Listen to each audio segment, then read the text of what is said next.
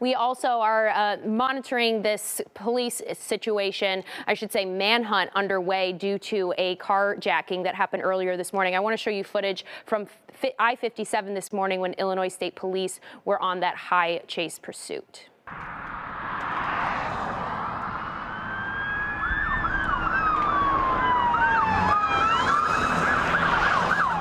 Putting those stop sticks down, this pursuit went over 100 miles per hour. After they ended up hitting those stop sticks, eventually near the tri-state, that car ended up crashing into a ditch and 3 men ran away, getting out of the car. And now 1 person is in custody, 2 are still being sought after with police. All the police activity has since been cleared, but I just want to make everyone aware that there are 2 suspects still on the run in that area. As far as your overall